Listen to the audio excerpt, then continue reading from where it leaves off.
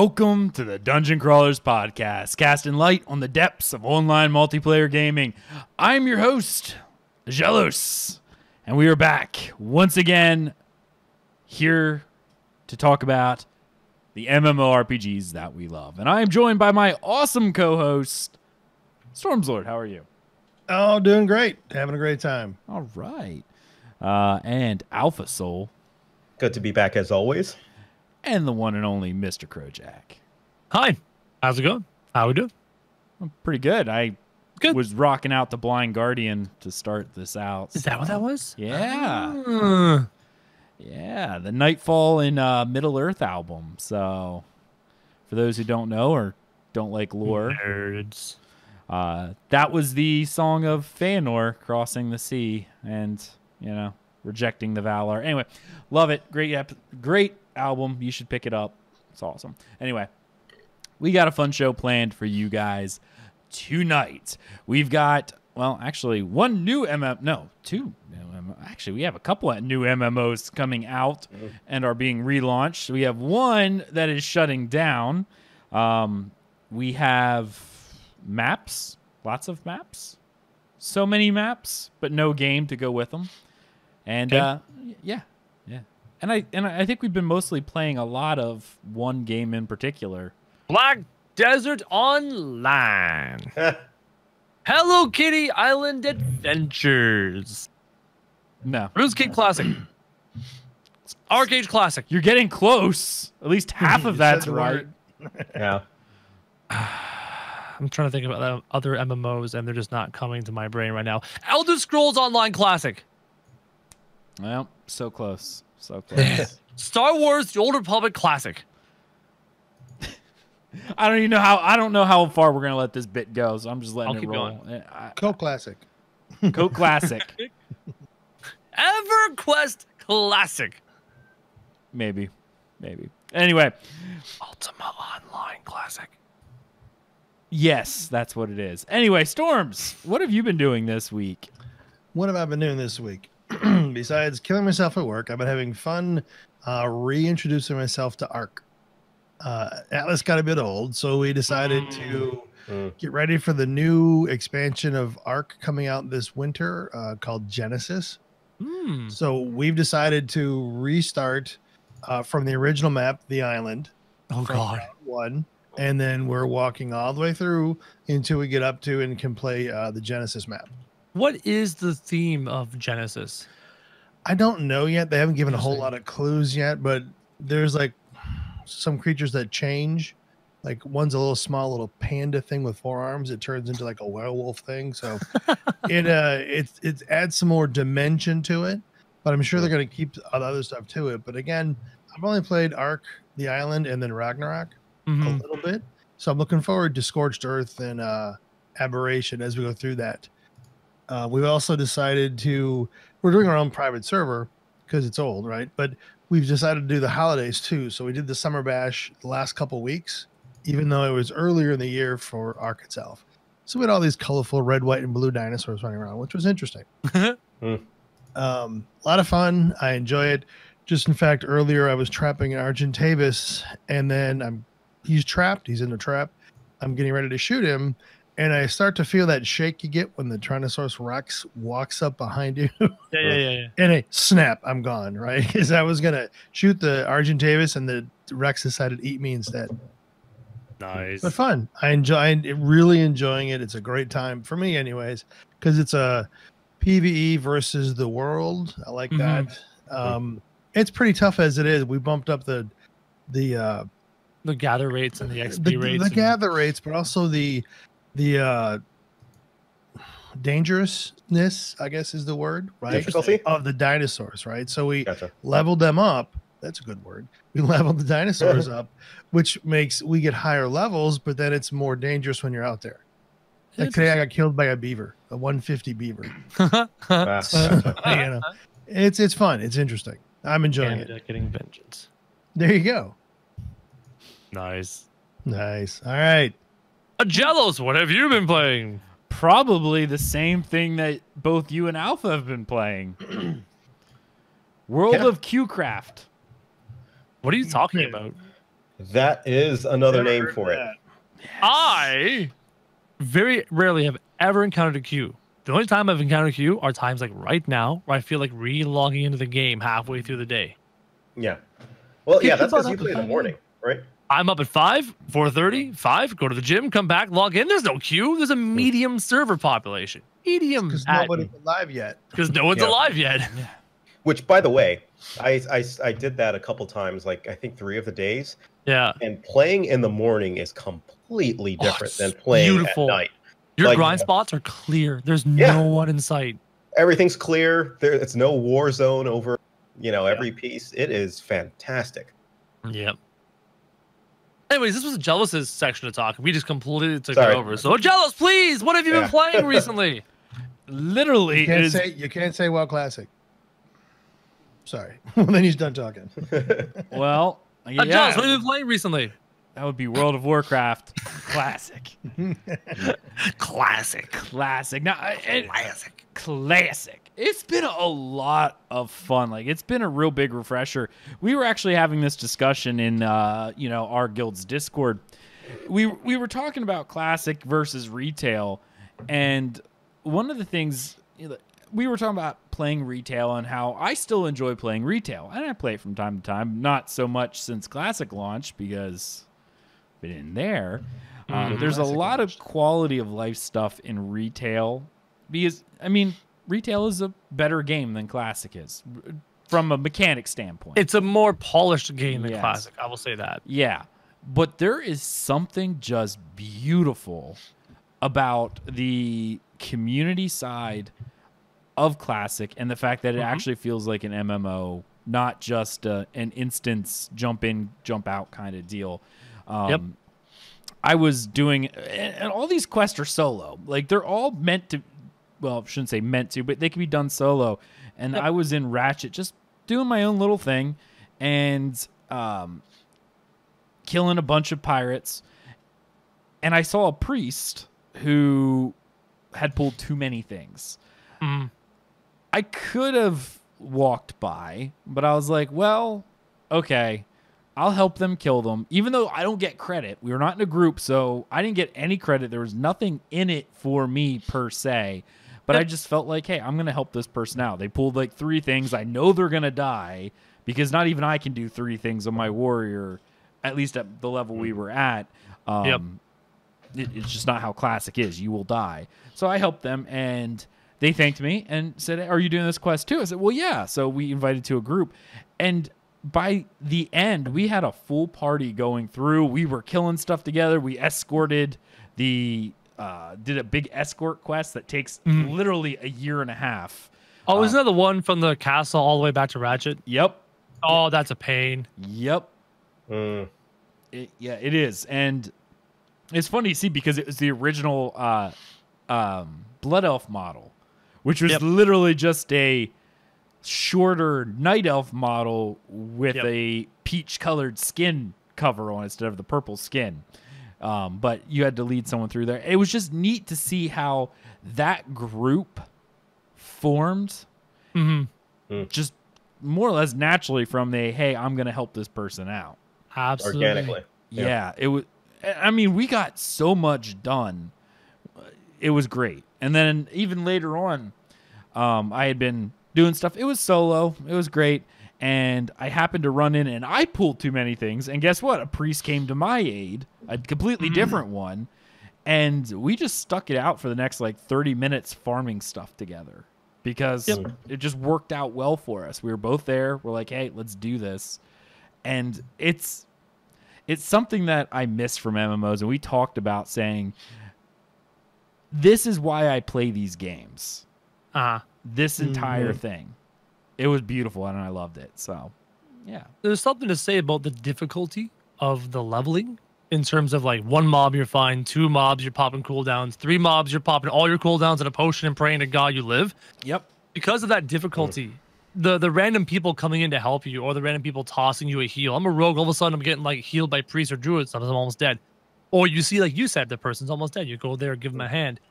Just earlier today, I had these extra scrolls on me, an intelligence scroll and a strength scroll. And I'm like, I'm a rogue. So I walked to the nearest warlock, boom, intelligence. I walked to the nearest warrior, boom, strength. And I just kept walking. I wasted silver to do that, but I didn't need these things. So I just gave them off. Like, because the game is so hard, there just seems to be people more willing to help each other. Right. I'm hoping that other MMOs see that and don't give their player bases an easy time leveling. Right. Encourage people to work together because of how difficult the challenge is. Because overcoming difficult challenges is rewarding. It is. And it felt good because everyone knows it's difficult, that pay it forward. Like I said, helping someone out in retail WoW, if you help someone out, you get credit. As long as they're on your side, they took away the tagging system. So it actually is beneficial to you. To help someone in Classic, if you're not in a group, it's not beneficial, but people still do it because it's that hope of someone will pay it forward to you later on. I helped that priest out earlier, like 2 days before, and a priest came to my aid when I had pulled too many things. It was nice to see, and everyone's doing it. So karma works in MMOs as well. It is a little bit like that. I also think because of how Classic is, with the naming, not being able to change things, server communities, people help because your reputation matters more. Absolutely. Yeah. I'm wondering what the effect is, though, of the layering technology that they added. Because there's groups within, at least on our server, since our server is so, I think it's probably the biggest server in WoW Classic. It was one of the two. This one and Ferlina are the two really big ones. White Main's pretty big, too. I think the 3 of our servers are fighting for top. Okay. But what they're using is layering technology for it.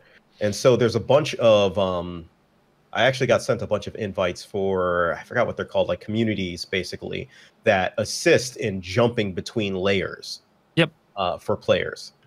So I'm wondering if that's actually cutting down on some of that past mystique.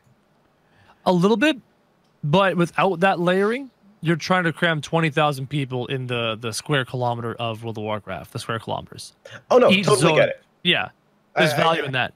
I totally get why it's there, but original WoW did not have that. So you were more likely to come across the same people rather than them being in a different, layer. Yes. You can still form your social bonds, though, and then add them to your friend list and then play with them further again in the future by, getting in a party and you're teleported to the same layer. But you're right. You don't just randomly run into the same people over and over again. Again, because there's 20,000 people on Harad. Easy. Yeah. I think part of that, if you were on a lower pop server, the instancing is far less than it is here. And instancing is the wrong word. It's worldwide. Phasing, one giant layer on the entire planet. Yeah. Right. It's a big old instance. And I see chat saying they say they're going to remove layering. I don't see how that's going to be possible. They'd like to, but again, picture, okay, let's say not 20,000 people, because not all of them will be on the same time. Let's say 5,000 people. You put 5,000 people on the map of World Classic. Each zone is going to have hundreds of people. Each zone, hundreds. Absolutely. But even think about what's going to happen in, let's just say, a month, right? Or 2 months when everyone starts hitting 60.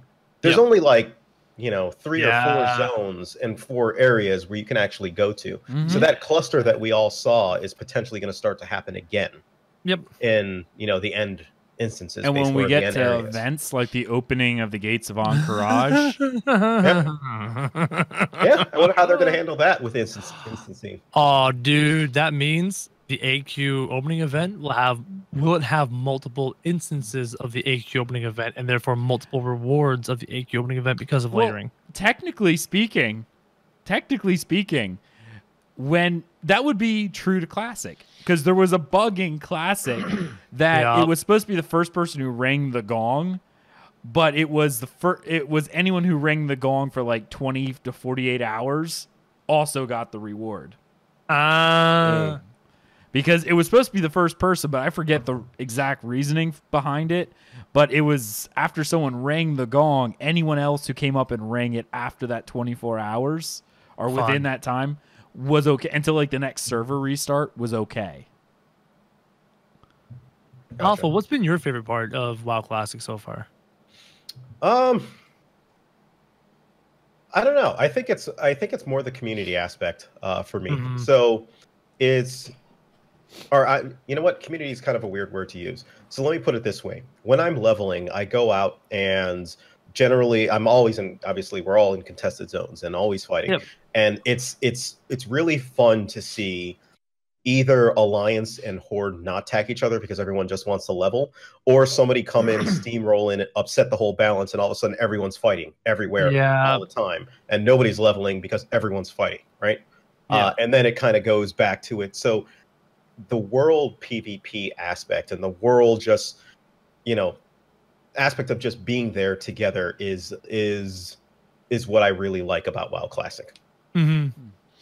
Yeah. Everyone's going through the loving process together. And we're fortunate that in this phase, there is no honor rewarded for player versus player kills. Mm-hmm. Correct. If there was, you would see a whole lot more PvP in places like Stranglethorn than there is right now.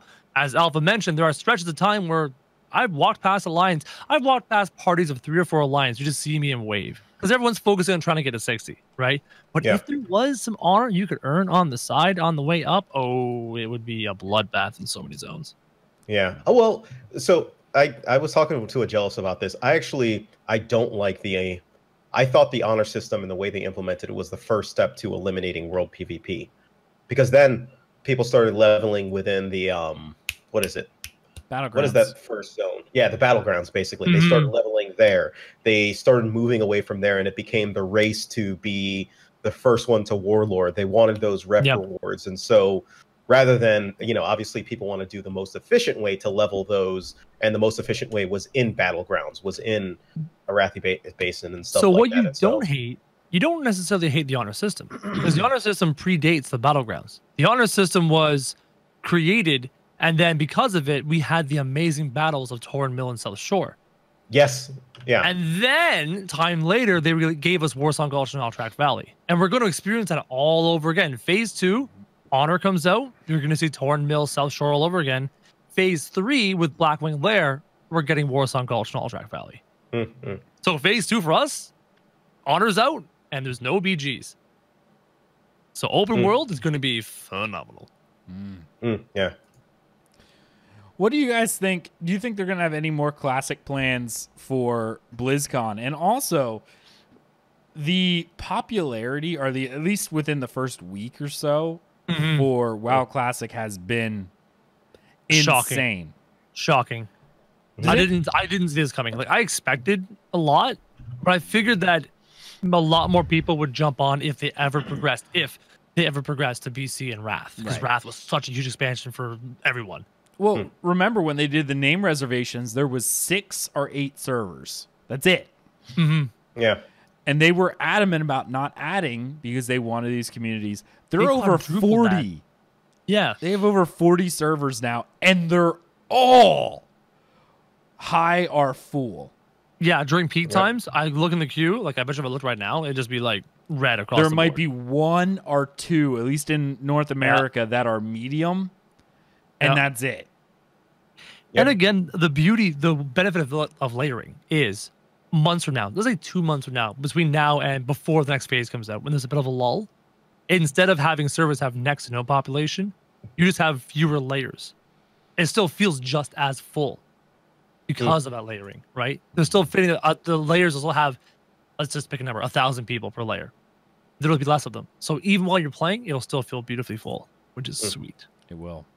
I'm really digging it. Like really, really digging it. So yeah, except Gray beat me to 40. That's right, Gray. Yeah. That's right. You beat me to 40. He did. I was scared there for a bit because Alpha took that time off and he was power leveling like a machine. He was out ahead of the pack, Mr. Oh, Alpha. Yeah, I had to go away for the weekend. Yeah, then real life took control. Yeah. That's the thing. I will say the community aspect, not just from the game, but within even our own guild, has been amazing. Like, people are just digging WoW Classic. You're getting so many poor Agellos can't even level up because he keeps getting these applications. He's doing interviews and doing admin work. And I had 4 interviews to do in one night already, and I'm just like, oh, dear. I'm sorry. No, it's I just good. keep sending people towards the guild. I'm like, yeah, apply. Here's a link. Go talk to a Here you jealous. go. Apply. Yeah, every time Yeah. and I'm like, bro, Jack, no. And I've got 2 of my buddies in. And I've got 1 more buddy probably on the way. And then my wife is thinking about starting up the game, so she'll be in. Oh, nice. my Yeah. wife's actually thinking about it too. She was questioning me about Classic as well, going, what can I play? Well, she thought we were playing Alliance. I said we're playing Horde, and then she got all upset. But now she's trying to think, can I be a troll priest? Yeah, I can. So, yeah, no, it's been great. No, it's just funny that you mentioned that. Yeah, like the interest just from the outside of our guild coming in has been insane as well. Like we have our WoW guild is growing by leaps and bounds. Like, we have enough for our own raids plus some, which is great. So we'll see how that goes as we all get closer to 60. But hey, we should probably talk about some of the other news. Yeah. Since there's no other important MMOs out right now. Come on. we did joke about this just being the WoW Classic show after this. Yeah. It was a thing. Anyway, the first thing we got up on the docket is a new cyberpunk style MMO that's being designed for both VR and PC called Zenith. Now, I'm going to go ahead and queue up the video because I think it'd be neat to see the Kickstarter video. Sure. For people who are watching us on youtube.com/Dungeon Crawl Network. But of course, because it's video, you may miss some stuff, but there's speaking, so even our audio listeners will be okay. So let's go ahead and queue this up and go right now.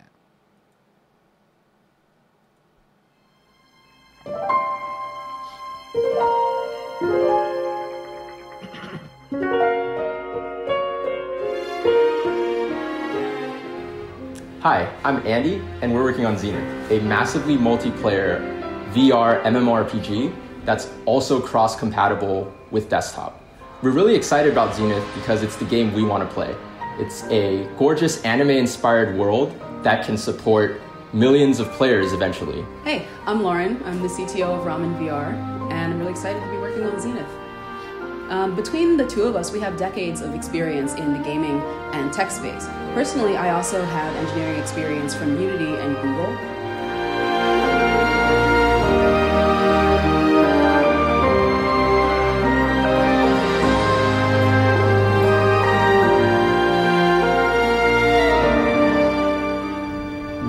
We're doing this Kickstarter because we fundamentally believe that the more money we can raise from people that will actually play the game, the more we can stay true to the artistic vision.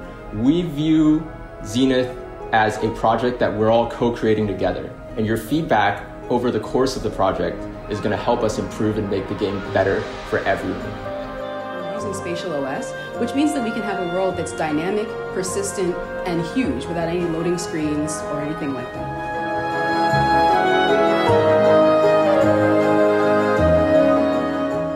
Ultimately, we see Zenith as a social metaverse where people can hang out, forge true relationships, get to know each other, and really build a self-actualizing experience. Yeah, and last but not least, thank you so much for backing us on Kickstarter, and thank you to the amazing community that has really rallied around this game even prior to the Kickstarter launch. The support has been unbelievable, and we believe that we can make the future of MMOs together with you. We've been playing games like these our whole lives. We play JRPGs, we love anime, we play D&D together, and so we're really excited to bring that experience to VR. It really is a dream come true. Thanks.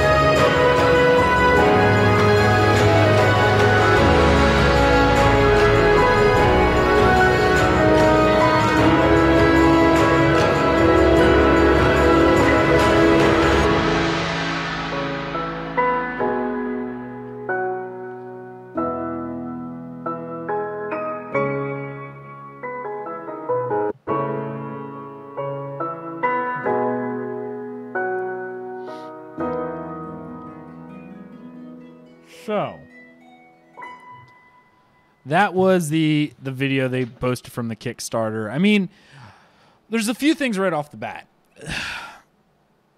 They are already 810% funded because they were only asking for $25,000.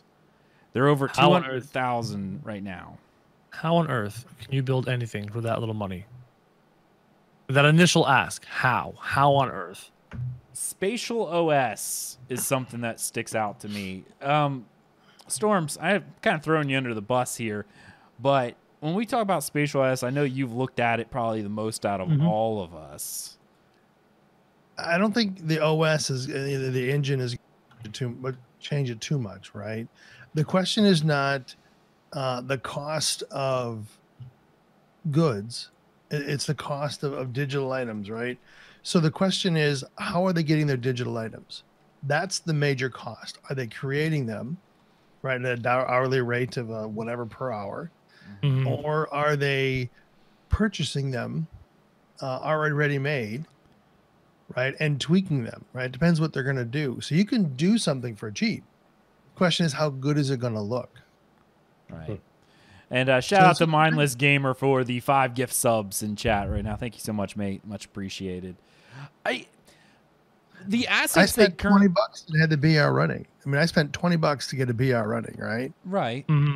So MMO, obviously, an MMO is that much more, but if it depends on what engine they're using, there's one engine out there called, well, when it fits on either Unreal or Unity, that is an MMO framework, right? So it has all the things that MMOs come with: crafting, experience, all that sort of stuff. What you have to do though is get the art. It's the art that's the differentiator. The systems can be tweaked, but it's your art that makes you different. It's your theme, right? So if you're just going to purchase digital art, you can get it running pretty quick. I don't know if they can though, because they have a very specific. It's an anime art style. They already said so. I'm already lost interest, but it still looks good. Like from what they've showed, it looks good from what they have. But for all we know, that could have been one small map the size of like an Overwatch map. We don't really know what was all in there. And it probably is. Yeah, it's not massive. The art style, though, I will give him this. Even though I prefer more realistic, that stylized art style has a longevity that others don't. Yeah, if they can give it polish, you're right. It will stand the test of time. I wasn't overly impressed with what I saw. I enjoy that art style. And that one didn't resonate with me. Again, it's Kickstarter. They're really early in development. But I wasn't too impressed with what I saw with that particular presentation. I know as networking technology gets better and better, a lot of my concerns of how are they doing these types of things start going out the door. But the fact they're trying to aim to be a VR style as well, I don't know. Like VR itself just seems to be a dead platform first and foremost. No, it's not dead. It's just too early. The tech is too bulky. It's like MS DOS, right? It's too early. Off people's heads, it's not going to work. People are not going to wear glasses. 3D was a fad because of the glasses. VR is a fad because of the contraption, right? As soon as they get it to work without having to have a thing on your head, big old bulky thing, then people will buy it. Yeah. My first one of our sons is like, why would I buy monitors ever again? I can just use the VR and just stick it right in front of me, right? So why buy? I could pretend I have a 90-inch monitor because I can just put it on my head. I don't want to wear something on my head all day, right? But I think it depends who do it. I don't see how you accomplish that otherwise. I don't know. Well, we haven't figured it out yet. That's just it, right? Yeah, they'll find a way. There's always that next way, because when everyone thinks about holograms as impossible to do without, but they will figure it out. Jealous. This thing in my hand was an impossibility 30, 40 years ago. An impossibility. The ability to communicate with people all across the planet, access the internet. Right? So just time. The technology really needs to grow. Yeah. It does. I agree with that. But time is something that MMOs, especially Kickstarter MMOs, don't always have. Oh yeah, no. Anyone trying to do it now, they're way ahead of the game. No, I agree. But Maybe 34 years of like a full VR ability. Considering might the be a rate, thing. I wouldn't say that long. Considering how fast tech is like evolving and growing, especially the past 10, 15 years, like I wouldn't give it 30. But you're still, if you're Omni treadmill. Yeah. Right. Yeah. I wouldn't give it 30, but put it this way: if Amazon was the one behind this, I would still be skeptical, just because the technology isn't there yet. So for a smaller, let's just say it does come around. We all know that when technology first comes, it's pretty expensive, right? Yeah. So I just don't realistically see it being much unless they somehow get absorbed by a larger company, and I have an that HTC Vive. I've made content with the HTC Vive, and from firsthand experience, it is, unless you've used it, it's hard to understand just how amazing and immersive even this rudimentary technology is. You put that thing on, and you're in the game, and it's shocking. If you play a VR game with the HTC Vive for an hour and a half, 2 hours, and you take the headset off, it feels weird being in reality again. That's how convincing it is right now. Really? Yeah, so that's from first-hand experience. I have other friends who've done it too. It's crazy how good it is now. And I 5 years from now, 10 years from now, I can't wait to see what it's going to do. But like Storm said, big old bulky kind of heavy headset, they got to find a way to streamline that. They got to give it the Apple treatment, you know what I mean? And make it just smooth and streamlined and comfortable and all that jazz. My issue is, and this is something we've been playing with Classic for a while, how much running is there in Classic? Yeah, they gotta figure that out. No, movement in VR games. Like, they even have the Skyrim VR. Yeah, but how are you going to do that in an MMO side? Teleporting everywhere? Bingo. They got to solve that motion sickness problem. They do. I think now, if you teleport, you don't get it. But it's when you turn your head that you do. It's because your perception, your peripheral vision, if I can say that, is important to your brain because it uses it as it turns. It's looking it over here where you're turning. It's getting ready to focus on what's coming around. So if you're turning your head and you don't have that, you're just lost, right? Yep. And the sensation of walking, the visual sensation of walking, but your body's not physically moving, just messes you up. It confuses your entire nervous system like crazy. It does. That's why you need it on a treadmill. You really do. Yep. Because I tried, and this was weird. I tried Skyrim. I had a treadmill in my office for a while. Yeah. And I tried Skyrim walking down a path on a treadmill. How'd that feel? That worked fine. Yeah. It looked weird with my hands moving back. It felt like I was walking through the path. Yeah, that's cool. But it was a one-way, real slow walk. All right.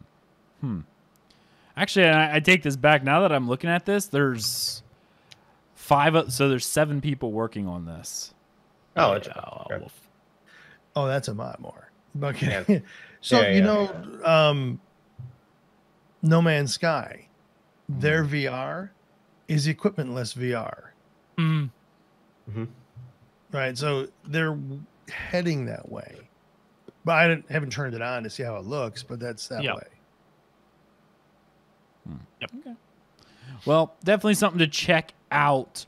If you're interested in checking that out, there will be a link in the description below if you want to check out that one. Let's go ahead and move on down the line. We do have an MMO shutting down. I don't know if you've ever heard of this one, but it was an internet rogue or like a sci-fi roguelike. If anyone doesn't know what that is, it's kind of like Diablo. Called Lazerus. That is actually shutting down. And what makes this sad for me is that the company who is doing this is an indie MMO company. So this is one of those MMOs that was probably kickstarted and will fail before it ever goes out the gate. Yep. Gotcha. Yeah. 4 to 5 businesses fail. Why would MMOs be different? Yep. Yeah. So they were saying they were working on persistent servers, bunch of stress test updates, all that stuff was coming through, and then they were in an open alpha for I think 2 or 3 years. Jeez. But that's just it. And what they put out was, and I'll quote this, put simply, if we were to launch Lazerus, the cost of maintaining and expanding the game as we marketed it to more players and worked on our monetization would put a dangerous financial strain on the independent game studio like ours. We both love Lazerus and the community has grown around it, but we can't take the risk. They're just not bringing in enough money. Not enough people are backing it, and they can't sustain development on this title. And these servers for this game are actually going to be shutting on September 12th. So just a few days from now. Yeah, man. MMOs are expensive. They are. Yeah. They're one of the most expensive games to keep running. Yeah. Right. It's sad to see these games go. I'm always sad when MMOs actually go out and under. Yeah. But that is some news, sad ones there. Now, let's talk about something else here. There were some developers from Riot, and I love when people use this as a selling point. Ex-Riot devs form a new company called Singularity 6, and they're looking to build a new MMO as well. But it's always misleading, and people always get excited about when they see stuff like that. But you don't know what position they held. They could have been a junior developer who were, I don't know, developing an app to keep track of who's going to the bathroom. You know, I don't know. But they worked at Riot. I went through this list, and I didn't see anyone that I saw that was particularly like a big name at Riot. Maybe I'm wrong. Anyway, the reason why I thought this was more interesting is because they are looking to develop a game that they called a community simulator. Again, going away from MMORPG into a community simulator. Making something that's more of a virtual world rather than an instant gratification game like what most modern MMOs from AAA studios are. You know what I feel? What I instantly thought of when you first told me that? What is it called? The Sims. Oh yeah. That's what I thought of when they were describing it. You know, there was a Sims Online at one point. There was a Sims Online? Yes, there was. Yeah, there was. It was a full subscription-based Sims MMORPG. I did not know that. Interesting. I played it. You say was, so that leads me to believe that it's no longer there. Oh, no. EA took that down. Yeah. Okay. You believe correctly. Yeah, no. But no, it was like... The whole premise, once again, is building houses, right? But people could visit your house, and it became essentially a glorified chat room, for lack of a better word, because you'd be doing stuff like you had different stats, like you'd be doing these games or whatever to increase your stats. If you worked at the gym, you increased your strength. If you did like a puzzle, it increased your intelligence. There were different things you could do and different ways of making money using those skills. But the majority of the time, what it came down to was, of course, people game the system. If you wanted strength training, it was better to do it in a group. So they formed these massive mega gyms where it would literally be like 100 people in one room doing bench press. And it was a chat room. Yeah. So why is it that when always we have this experience leveling, right? How come everybody goes to the meta the fastest you can go? Or maybe not everybody, that's a too strong of a word. The majority of people always, not always, the majority of people most likely are going to try to fast level. Why do they want to do that? Competitive. Is that what it is? There's a competitiveness of, because if you level the fastest, you get access to a lot of the end game gathering materials and end game crafting materials faster, and then you can set the market for that. So there's a big competitive aspect of that.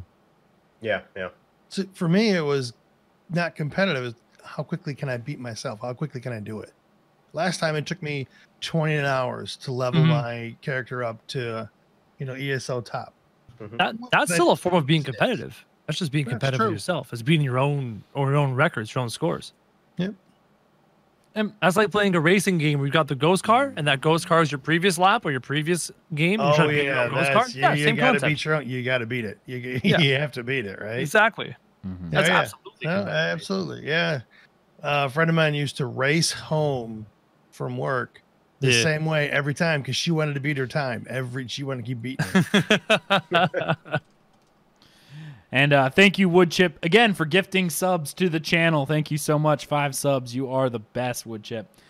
You know, I'm just trying to think about. It's these modern MMOs, I think, more than anything else, where they take away the journey and it's all about end game. We talked about that in the first bit about Classic. Classic being so hard and why there's value in overcoming that difficulty. It is, and I think it's gonna be something interesting. The reason why we even brought this up, and I know there's not a lot to talk about because we don't know much about it. There's a little bit of concept art. We know they're trying to create a stylized high fantasy world, and they say it's influenced by games like Stardew Valley. Yes, that means I'm gonna farm all day long. That's it. And Breath of the Wild. But it's the fact that a new MMO is coming, and they use the word virtual society. Yeah. It's different. And actually, we're going to skip ahead in news. We're going to talk about a virtual society MMO a little bit here. Chronicles of Elyria. And I Never heard of that one. Never heard you bring that one up. Never? Never. No? Nope. Okay. Well, we actually do have a chapter for Chronicles of Elyria within DCN. It is a fascinating game. From a concept point of view, Chronicles of Elyria isn't so much a game as a virtual world. At some point, I'm actually going to have a few people from the Chronicles of Elyria community to come in and give us a deep dive of the whole thing. But the game is actually set that your character ages and dies, and you pass your skills and stuff on to your heir. And you continue your lineage in that fashion. The thing that's most interesting is when they started building this, they decided how they were going to do this was the community was going to have a say in how the game starts out. So people, based on their pledge packages and stuff like that, are actually developing the country and the starting kingdoms. Now I'm going to pull us up if I can. Is that the key? Yeah. All right. I'm going to go ahead and pull this up in the background for those who are interested. This is one of the maps. This is for our server. And this is what they have been working on for months. There's a lot of controversy around Chronicles of Elyria and how far along they are. They've been in development for many, many years. And they have a small development team. I think it's less than 20 or somewhere around that line. And one of the issues that they had, part of us getting closer to a playable alpha was to have what's called domain selection and settlement, which is where all the pledge backers actually go in on their server and select where their pledge packages are starting. From this map you see right here, the map has been split into 5 different kingdoms. Those are like the 5 people who spent more than $10,000 on the game. Yeah. Or more. Definitely more. Because there's a few people like this top kingdom of Vornair was actually 2 kingdoms. Because the guy bought 2 monarch packages for $20K. And just merged them together. There were supposed to be 6 kingdoms per continent. There's only 5 on our server. It's interesting the amount of money people have. Yeah, that would be its own thing altogether. But what's really neat is they picked the king side. This domain selection was supposed to start months ago. And you'll see if you look here on the screen, there's you can claim your property in 13 days because it was based on where your pledge packages were is when you can pick. I'm one of the lowest pledge packages. I pledged to all of these guys, all of the indie MMOs because I want to see them succeed. even if I don't plan on actually playing them. I have Camelot Unchained, I have Crowfall, I have Pantheon, a whole bunch of stuff. But they picked the kings, and then the entire website broke. Oh. Now let me show you how in-depth this thing is. I'm going to jump in here. This is actually the kingdom of Boardwall, which is... Hold on. Guys dropped 20K, merged 2 of the 6 kingdoms. They made a 5-kingdom landmass, right? Yes. So what you're saying is if I drop 60K, the entire landmass is mine. Apparently. Had you done that before, yes. I'm just saying it could have happened. Somebody could be like, you know what? I want to buy a continent. 60 grand to buy a continent. I don't think that happened, but just hypothetically. Fascinating thought process. Anyways, go on. Yeah, but you know what the real fascinating thought process is? That person can be assassinated day one and lose $20,000. Well, if he's got $20,000 to spend on a non-investment, I'm not sure they're worried about it. Yeah. No, I doubt it. But when you're looking at this map, you'll see the amount of stuff that's contained here is more than what most MMOs would actually have. Yeah. Now, the size of the Boardwall Kingdom alone, based on this, is 1.8K to 2.5 km squared. Jeez. We had talked about the size of the kingdom from top to bottom, and they said it would take, I forget how long it was, something like to run from the very bottom of the map to the very top of the map would take something like 48 hours of continuous running. Yep. That is a freaking massive map. That's insane. I'm going to look inside this kingdom. So when you look inside the kingdoms, now you're starting to see how these maps are being selected because they finally got stuff working to select your kingdom. Look further inside. And each one of these counties has different things. Like biomes are here, the number of parcels for land. Oh my God. The different resources that are available, the estimated population, the tribe breakdown. This would make a great pen and paper game. Yeah, right. Well, I think the map alone would be great at that, right? Yep. Yeah.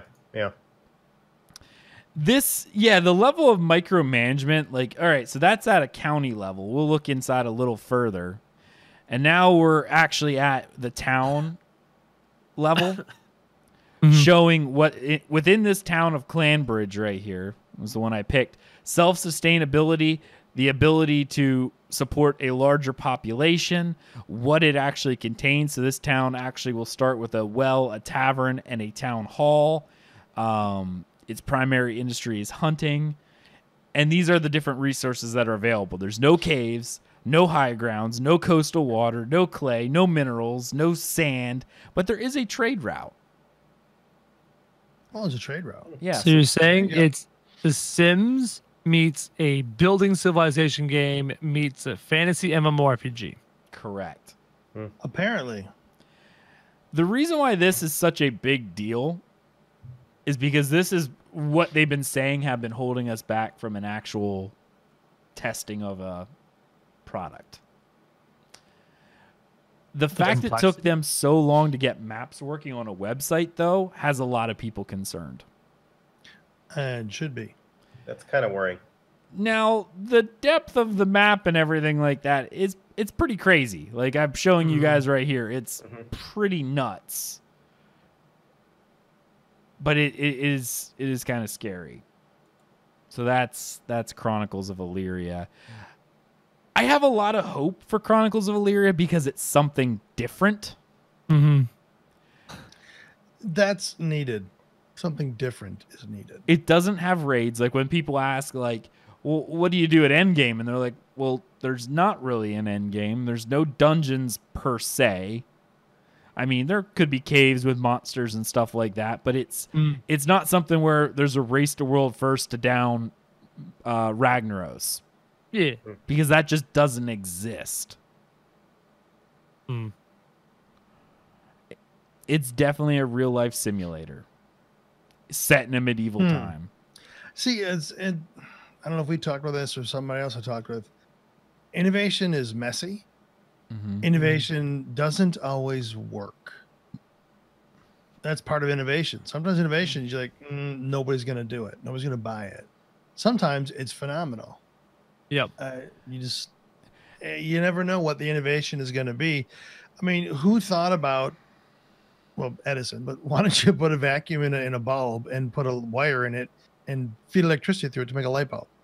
And it took him countless failures. Hundreds and thousands of scientists trying it for him. Yeah. It's innovation is messy. That's our biggest, phrase at work right now. It's innovation. We need innovation, but it's messy. It's not really easy to do, and it doesn't always work. Right. Which, when it comes to Kickstarter backing, it's like investing in a stock when it's super cheap and all of a sudden becomes Facebook. Yes. Right. It's how many actually do, right? Yeah. How many do? How many times are you gonna, like for Cellos, how many times are you gonna back an MMO that seems to be innovative, and how many of them are gonna succeed? It's true.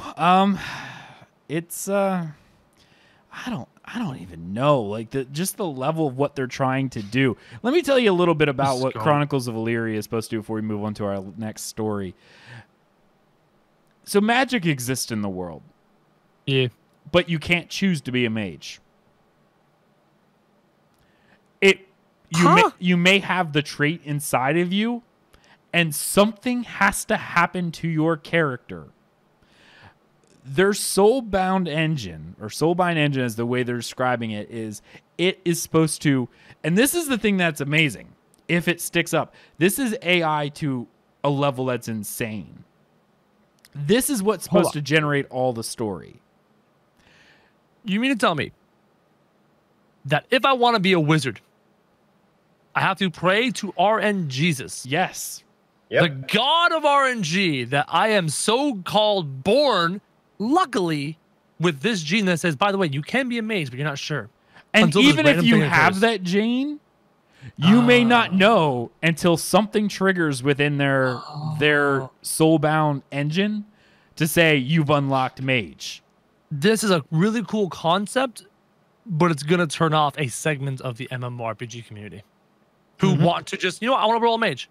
What do you mean you can't roll a mage? What do you mean you have to pray? What do you mean it's luck? Yeah, there's going to be a segment that could be like, nah, I'm not doing this. It reminds me of the Jedi from the mitochondrians.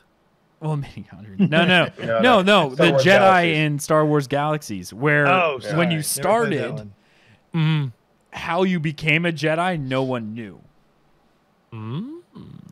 They also have something called a soulmate system, where you have a soulmate where you're linked to another account randomly. And those are divorces waiting to happen. No, but it doesn't necessarily mean it's a relationship thing. Well, I mean, think about it. I'm your soulmate. Well, that's the wrong thing to say to your significant other when it's not them. Isn't that map prohibitively massive? Oh, insanely so. Oh, yeah. So if your soulmate is so far away, like you'll never meet them. It's a good possibility. And then if I do meet my soulmate, can we go like this and fusion into one super being because we're soulmates? Just like meld together into super soulmate, man. But they even said your soulmate may not be your best friend. They could be your enemy. Right. And the soulbound system is supposed to generate content around that to lead you towards it. It's insane what all it's supposed to actually do. If my soulmate is my enemy and I cut off the head of my soulmate, do I gain my soulmate's power? No, you're not. You're not doing a quickening. Not unless you eat their eyeball. Highlander. It's Highlander. Oh, gotta eat them. Okay. Yeah. There you go. Gotcha. This is the innovation people keep talking about, where I think what's going to make MMOs really exciting again and set them is AI. An AI that makes the world feel alive. How about boss fights that learn? Well, we're seeing that with what Ashes is supposed to be able to do. The idea of how nodes spawn And then it is supposedly will kick off events based on how things spawn, right? Uh-huh. But there's, again, all this is buzzwords from Chronicles of Elyria. But if they're able to pull that off, that's going to set stuff. Even if a real-life medieval simulator is not your thing, this soulbound engine, to be able to essentially create content without developers needing to be available, That's cool. could be something big. I take back my previous statement. Please don't have boss fights learn. I want to farm my gear. And if it gets progressively harder to farm that gear, and I don't have that one piece, and it drops from that one boss, probably makes it impossible to beat now because he's learned after 37 fights, that's not cool. I want that piece of gear, please. 37. Talk about after 1,000 fights. Yeah, How depending many on the hits drop there? chance. Oh my god. Right? How many after 2,000 fights? It's server war games, wide, right? Dude, it's not just you fighting that boss and him learning just based off of you. It's every single person. Everybody. Oh my god, yeah. So all these the mechanics figured out. Well, not anymore. On the flip side, poor Jimmy Buffy, wow, that's a weird name, comes along like 6 months after the game comes out. And he's like, I want to do this now. But all of a sudden, this boss is like insanely difficult. Yep. Jimmy Buffy, that's a name. Jimmy I just Buffy. made it as my next Dungeons and Dragons character name whenever I play again in 2057 when I'm old and stuff. Jimmy Buffy, I will make him. Well, Jimmy Buffy may actually be coming to ArcheAge Unchained. Who really knows? That is the worst segue. Segue. Tried, failed. That is the worst. I give You up. rolled a natural 1 on that Yeah. segue chance. Nope. Fail. You attack an org and trip. Yeah. I don't even know where to go with that. I tried to do something cool, but no. You tried, but when we But started. you know playing who else Dungeons is and trying to do something cool, but it will I'm probably telling you. fail? Gamigo. All right, let's talk about that as a better Yeah. segue. There you go, better All right, segue. there you go. That was good. Yeah, I think I rolled at All right. least an 8 on that. Wait. ArcheAge Unchained. Mhm. Where to start with ArcheAge Unchained? So this got announced a few weeks ago. To set this up, if you've never played ArcheAge, ArcheAge is a cult hit that had such a huge following, or potential following, I guess I should say, until its own developers ruined it. It had a lot of potential. Like, in fact, obviously, all of us are from the Ashes show for Ashes of Creation. Stephen Sharif adored ArcheAge. And when ArcheAge failed is pretty much what spawned him to make Ashes of Creation. Yeah. So, ArcheAge became a pay-to-win mess. It had tons of servers, and now I think it has 2, maybe 3, and they're low pop. They're definitely not WoW Classic levels. Nope. Yep. Nope. So what XL Games and Gamigo, the company that now owns what is left of Trion Worlds, is attempting to do, is something called ArcheAge Unchained. So what we know about ArcheAge Unchained is literally they're just changing the payment model, which is the biggest problem. This is now a buy-to-play, not free-to-play title. Yep. There will be no subscription, and that includes patron status, for those who don't know what that is. That was a sub bonus that increased a bunch of stuff for you. Faster labor regain, stuff like that. They also say they're not doing any pay to win in the cash shop, where we heard that before. I don't know. Yeah. Yes, we have heard that before. Yeah, we've heard that a lot before. I want to hear from you guys. What do you guys think of this before I jump into it? Fool me once. The model itself. What? Fool me People once. are getting away from that model, right? Yeah. People are getting away from that model. You're into. I don't like that model that it's all freeware, but that seems what people are into. Yep. Well, Right. I mean, yeah. I don't know. Go ahead, Alpha. I think their game has. So I think it's a step in the right direction, but I think their game has like an inherent problem. There's a really good video. I forgot what her name was, but if you search for like, should I join ArcheAge today? Mm. The like for a normal person to get into the game and be competitive, you know, pay to win aside, it would take over, I think it was like a year and a half, the calculation. And that's just to get on a serviceable level, you know, against somebody who has been playing. Yeah. Right?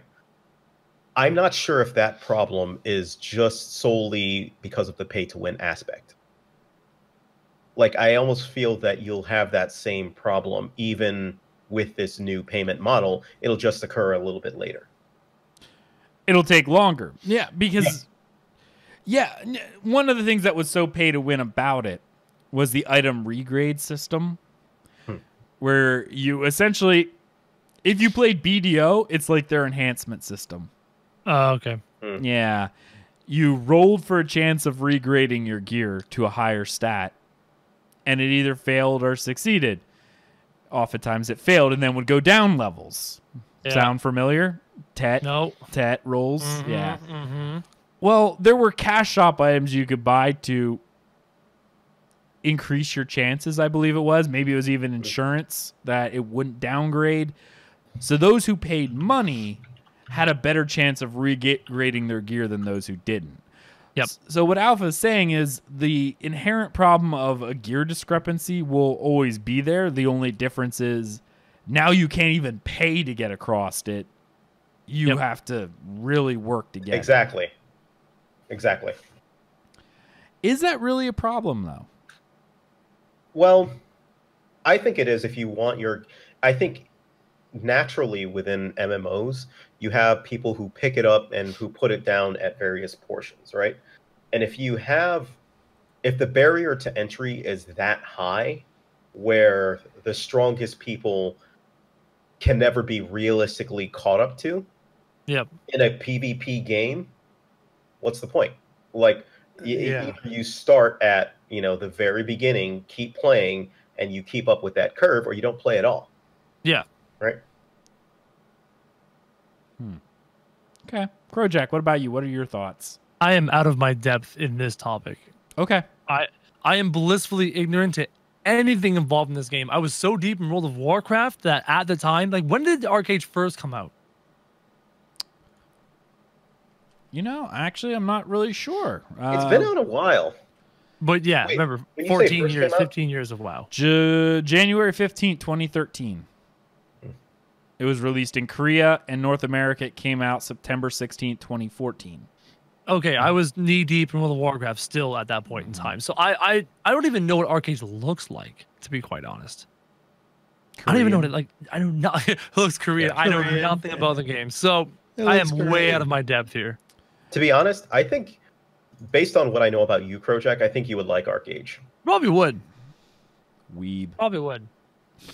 But World of Warcraft has its roots so deep in me. Right. It's just not even fair. Right. Hmm.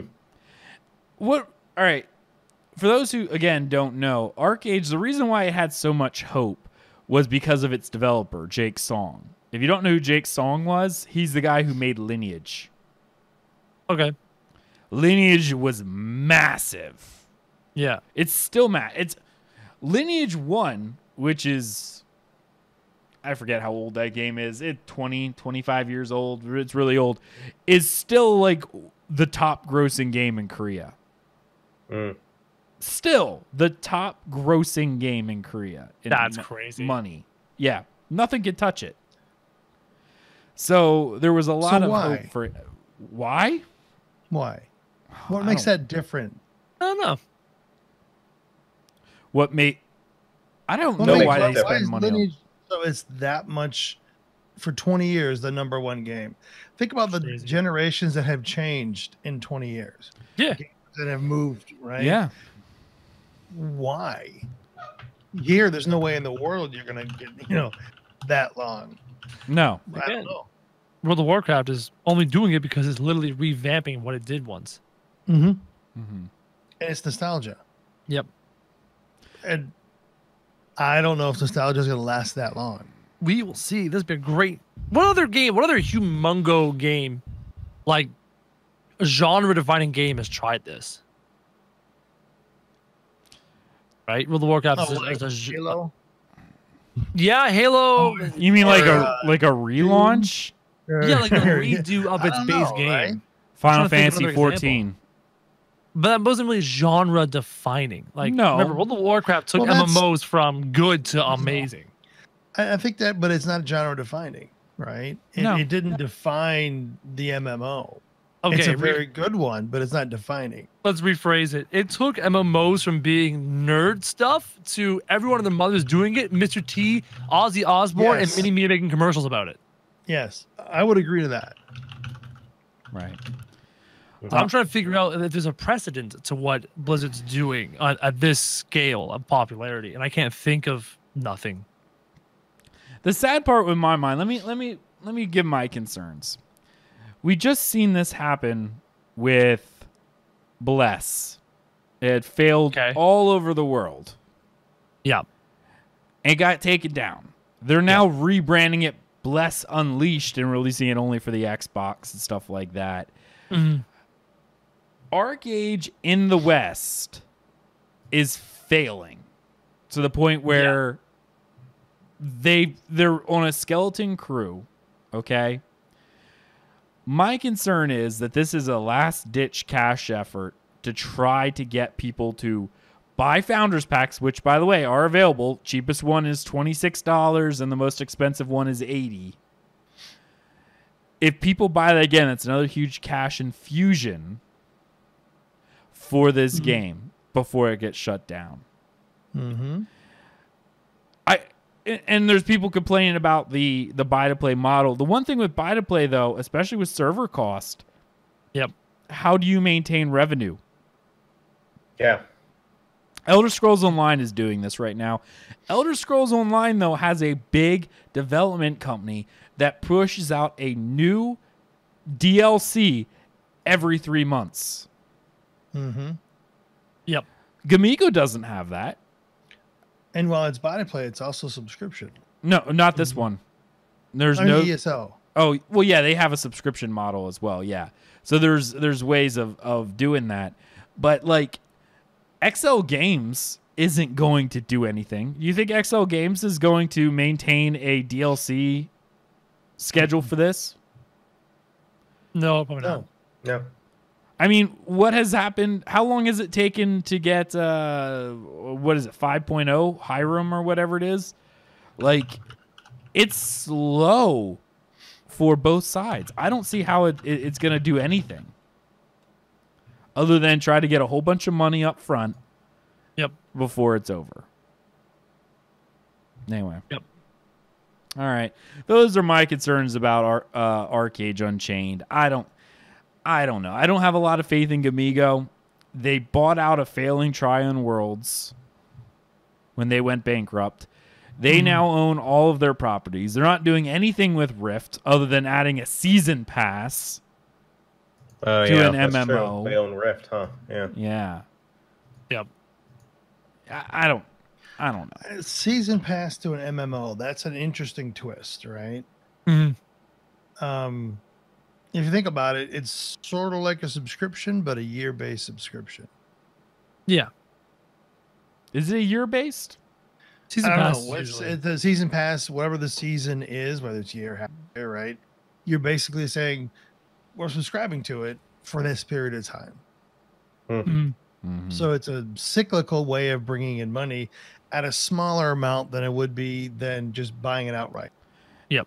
And I see Theater Alpha chat. ArcheAge Alpha was great when great, then they ruined it. If they would just go back to that alpha, it would be outstanding. I wonder. I'm wondering if that's what they're trying to do with this. Maybe. Because alpha, it was the patch 1.12, I think it was, which here in the West they dubbed that the cash shop patch. That is what started to see the decline in ArcheAge's popularity. Huh. So if they're trying to take it back to that level, I don't know. I really don't. There is so much negative will for ArcheAge right now. I don't think anything that they could do will bring it back. Because what Alpha said, fool me once, shame on me. They've fooled people, like, this is what, the 5th, 6th, 7th, 8th time? Yep. And now you have to buy it again? Yeah. That is kind of a similar fear that some people have with Ashes because of the BR, right? It's given a bad first impression of what the company is doing. ArcheAge, on the other hand, have already released a product. That product has already pretty much failed in the West. And now they're trying to do it again? I don't know. Yeah. I don't know. Well, and it's just the fact that the people who are making the game, so like when they had to redo Final Fantasy 14, Square Enix legitly cared about its IP. Okay? Yeah. It did. XL Games has no issue with its cash shop, which is what it was mostly hated for in the West. Yep. They have no issue with it. It's fine in Korea. Why are they going to do anything? We've already had discussion about how Korean developers feel about the West. Yeah. It's an almost xenophobic level of, we know what we're doing. The West has no idea what they want. They'll play what we want because we have superior systems. In a nutshell. Yeah. They literally don't care. And do we? Well, yeah, because we don't have anything else. And they know that. So XL Games does not care. They're not going to do anything for the West Side. They're not going to change the fundamental game. Yeah. Yeah, that's a really good point. With when Final Fantasy messed up, it's if you go through and you see the interview that Yoshi P gave after the whole thing happened, he gave them two choices. He basically said, we can try and patch the game like crazy, and we'll get things up and running quicker. It'll cost less money, or we can do this relaunch, FF14 relaunch, which has never been done. It'll take a lot more money. It'll take a lot more time, but our reputation, like Angelo said, would be saved. I don't think Amigo has that same tie to this. I don't think they care. Yeah. Yeah. Gamigo is literally the repository for MMOs that failed in Europe. It really is. They just buy up IPs and then just let them run their course. They buy them cheap and let them run. Yep. I'm dying over here. Okay. Yeah, no, I'm good. It just infuriates me when I see this, because I know that I know they don't care. This is literally just a cash grab because XL Games is fine with the game the way it is. Yep. Why else, when they first released it in the West, did they release it with 1 point whatever? It was localized, and people were begging them not to bring out 1.12. Saying, listen, we don't want that level of cash grab. We don't want that at all. XL Games said, screw you, we're going to do it anyway. Yeah. They torched their own product in the West. Why is it going to be any different this time? It won't. No, it won't. It won't. Even though we have the internet now, and history is like right there in front of your fingertips, people easily forget. There will be people shouting and screaming how bad it is. But there will also be people who no, I think it'll be pretty good. Yeah, look at Blessed Online. Yeah. That's the way it works, right? Yeah, absolutely. Anyway, I think we've reached the end of this. I can't talk about ArcheAge anymore without getting upset. So I still got messages from people going, are we going to play ArcheAge? Are you going to join ArcheAge? I'm like, I didn't join it the first time. Yeah. No, I'm not going to do this again just to give Gamigo a bunch of money and XL Games who doesn't care. No. Stupid. Anyway. I want to thank my awesome co-hosts for joining us once again this evening. You guys are great. Check out Stormzord, everything he does, Digital Piper Studios, where he is developing games and BRs for less than $20. There you go. Yeah, it can be done. Check out all his work over there. Pretty awesome. Alpha Soul is doing tons of stuff over there on his channel, the_alpha_soul. Check out his latest comparison between Ashes of Creation and World of Warcraft Classic, whether or not the two success of one equals success of the other. It's a good watch. And of course, Mr. Crojack everywhere. Mr. Crojack, Twitch, YouTube, Twitter. All those places. Check out him. Streams every day, long periods of time. Yeah, it's great. All right. Thank you so much, guys. You are amazing. You can follow everything we do over at dungeoncrawlernetwork.com. There you'll find links to all of our social media, including Twitch, YouTube, Twitter, and Facebook. Be sure to check out our Patreon program, patreon.com/dungeoncrawlernetwork, if you want to help support the show. You can also leave us a 5-star review on iTunes so people know that we are a real podcast, that we say real words, and sometimes they matter. Thank you so much for joining us on this episode of The Dungeon Crawlers, and we'll see you next time. See you later, everybody.